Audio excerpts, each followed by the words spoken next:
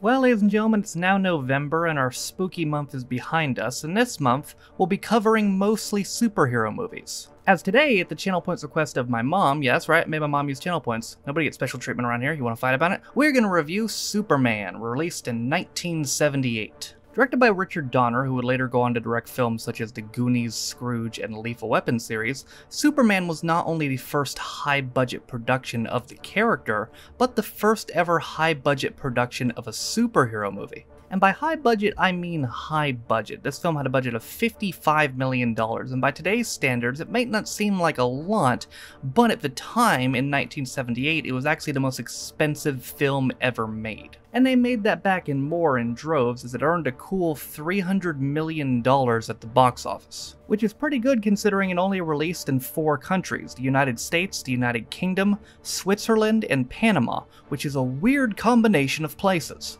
The film, of course, follows the origin story of the superhero Superman as he learns his powers and eventually comes to try to stop the supervillain Lex Luthor.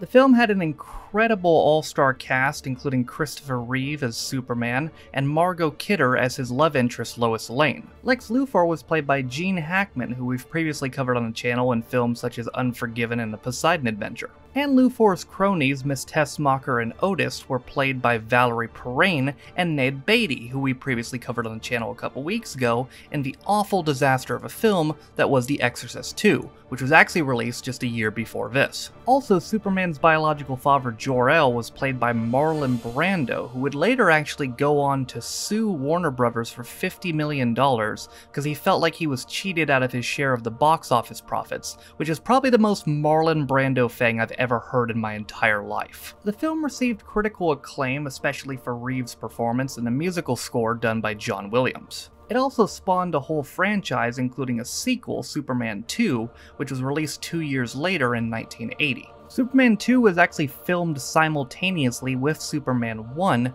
but due to tension between the producers and Richard Donner, it was stopped and they finished the first film, while the second film was about 75% completed. And of course we cannot ignore this film's incredible legacy, as it was not only the jumpstart for every high-budget superhero film following it, but also the jumpstart for the major superhero boom in the 21st century.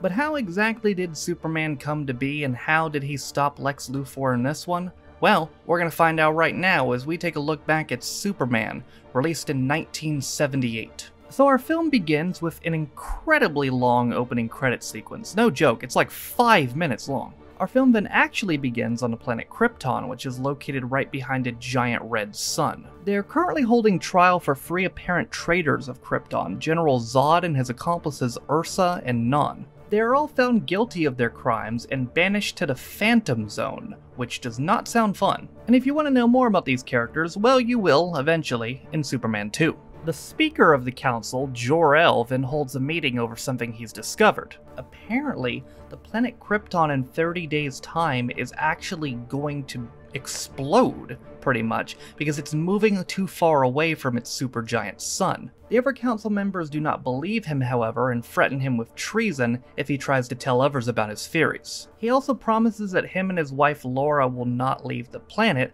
but he didn't say anything about his son, Kal-El. He's decided to send Kal-El to the planet Earth, where his molecular structure will give him superhuman abilities and powers. He sets Kal-El up in a ship filled with crystals, and before he sets it off, he adds one more mysterious green crystal. He fires his son off to Earth, and then immediately after, the planet Krypton begins to crumble and then just straight up explodes. Kal-El then travels through space for up to 3 years until he finally breaches the Earth's atmosphere. His ship crash lands in Smallville, Kansas, right in front of couple Jonathan and Martha Kent. Martha wants to adopt him as she never had a son, but Jonathan's not so sure that he's really an alien until he lifts up the truck. We then fast forward 15 years later. Kal-El is now named Clark, he's 18 years old, and he's a water boy and equipment manager for the football team. Also, fun fact, teenage Clark Kent was played by Jeff East, who rose to prominence for being the live-action version of Huckleberry Finn.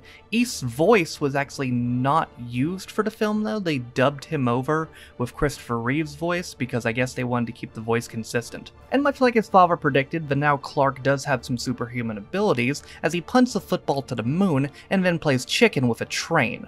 He's a little down in the dumps because he's kind of an outcast because he can't really showcase his full abilities, but his father cheers him up by telling him that he was put here for a reason. And then approximately 30 seconds after this conversation takes place, his father Jonathan has a heart attack and fucking dies. A few days later at night after the funeral, Clark hears something calling to him. He goes to their barn where he finds the remains of his spaceship and the thing calling to him, that mysterious green crystal. The next day, he tells his mother that he's gotta go, and he goes alright, he goes all the way to the fucking Arctic. He then yeets the green crystal into the Arctic, which forms a giant crystal fortress, which he enters in the hopes of achieving some solitude. He then activates a hologram of his father who tells him his true origins and offers to teach him all the things he needs to know about his abilities. Among the important things that Jor-El tells him is that he must never manipulate human history. And even though it doesn't take very long for Clark, it actually takes the equivalent of 12 Earth years to tell him all these things. Clark then emerges from the Fortress of Solitude 12 Earth years later with the full getup and full realization of his powers. Clark then decides to move to Metropolis, which is basically a New York City parody,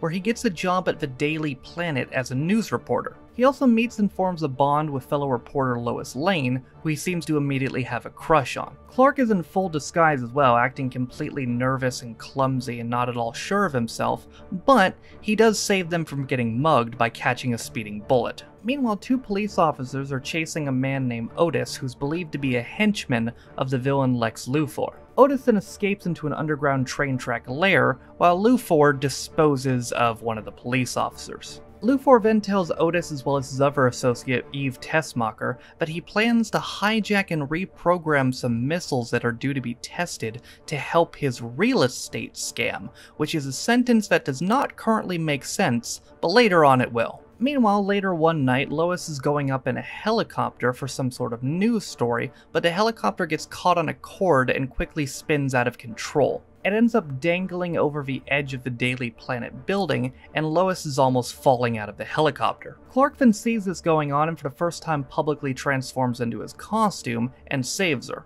And since everyone knows he's out there now, he just decides to get to work. He stops a jewel thief, he captures some robbers who are trying to get away on a ship and then delivers said ship to the police station. He rescues a cute cat from a tree and saves Air Force One and by virtue the President of the United States after their engine is destroyed by a lightning strike. He's been dubbed the Caped Wonder and people want to know more about him, so later that night he flies to Lois's house to give her the interview. He tells her all about himself and then offers to take her on a flight, and they end up flying all through Metropolis. After he drops her off back at her home, she gives him his official name of Superman. The article then goes out, which is read by Lex Luthor, who after realizing that Superman is from Krypton, deduces that a meteorite discovered recently actually contains kryptonite from the planet Krypton, and kryptonite can actually only damage one type of people from Krypton. Luthor and friends then execute that earlier plan of reprogramming those missiles, distracting the convoy by having Miss Tessmacher pose as a car crash victim.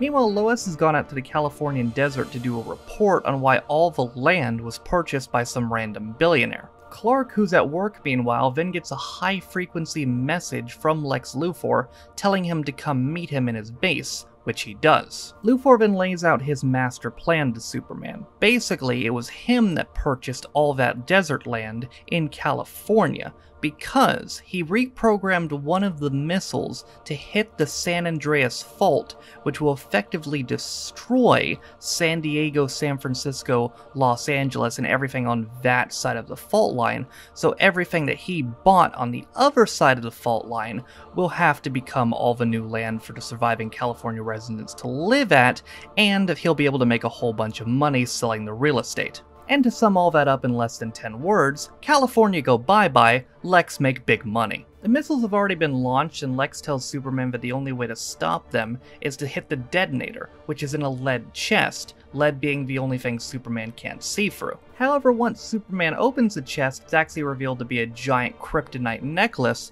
which completely immobilizes him. Lex pushes him in a pool and leaves him to die before remarking that a second missile has also been reprogrammed to a random location of Hackensack, New Jersey, just for fun, I guess. Miss Tessmacher is horrified to learn this though, as her mother lives there, to which Lex does not give a shit. Miss Tessmacher then decides to save Superman under the condition that he save her mother in New Jersey first because she knows that he can't lie. Superman flies off and does just that, stopping the eastbound missile. Right as he does that, however, the other missile hits the San Andreas Fault, which begins destroying California, including the Golden Gate Bridge and the Hoover Dam. Which is interesting, because the Hoover Dam is not located in California, but I guess it is here. He then goes about doing damage control, including repairing the fault line somehow, saving a school bus, saving a train, and saving fellow reporter Jimmy Olsen from drowning in the dam. Meanwhile, things are not going too well for Lois as her car has stalled and she falls into a sinkhole and an avalanche collapses on top of her. Speaking of avalanches, Superman creates his own avalanche to stop the water from the Hoover Dam from hitting a nearby town. Superman then hears Lois's cries and digs her car out of the sinkhole,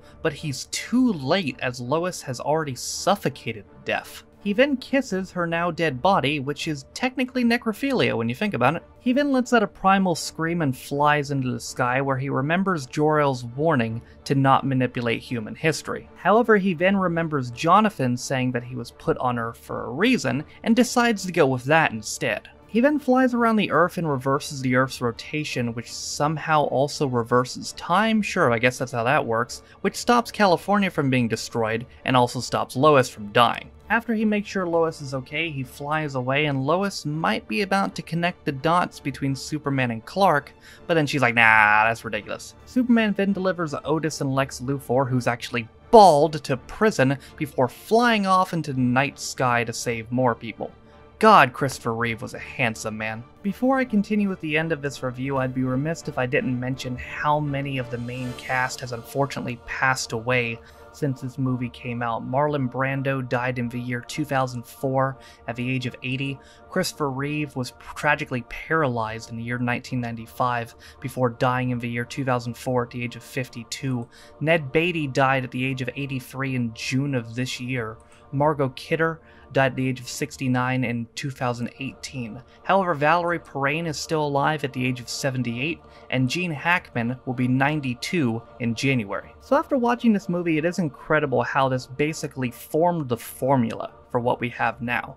I mean, when you think about it, this movie is incredibly similar to superhero movies nowadays. It has a great plot, it has great all-star cast, it has a good superhero versus supervillain narrative, it has great special effects, it has everything you want. And of course, not to mention the music by John Williams, who in my opinion is probably the greatest movie musical composer of all time. And it is incredible how well this still holds up. Some of the special effects don't, like the obvious green screen effects at some point, but you put the plot of this up against any superhero film we have now today, and it definitely still holds its own. There are few portrayals of superheroes that have been better than Christopher Reeve as Superman. Nobody has ever done Superman better, I'll tell you that, and definitely nobody's done Lex Luthor better than Gene Hackman. And if you're a big superhero film fan and you haven't seen this movie, you're doing yourself a massive disservice, because every single superhero franchise is pretty much as a result of this. Everyone you love is accredited basically to this movie. Sam Raimi's Spider-Man, the Dark Knight trilogy, the MCU itself, all probably wouldn't have happened in the way that they happened and with the popularity that they had if it wasn't for this film. So does that make this the greatest superhero film of all time? I think that's a bit subjective. Does that make this the most important superhero film of all time? Absolutely yes. And like most great superhero films, it was followed up with a great superhero film sequel, Superman 2, released in 1980, which we will cover on the channel at some point. But that, ladies and gentlemen, is going to do it for my Superman look back at Superman, released in 1978. Thank you to Mom for using your channel points on this, I appreciate it. Thank you guys all for watching. If you liked the video, be sure to leave it a like. If you want to follow any of my social media links, they're all in the description down below. Thank you to all my patrons for supporting me and all my channel, I appreciate you guys. With all that being said though, my name is Noah Taff. This has been my review of Superman, released in 1978, and I'll see you guys next time. Bye.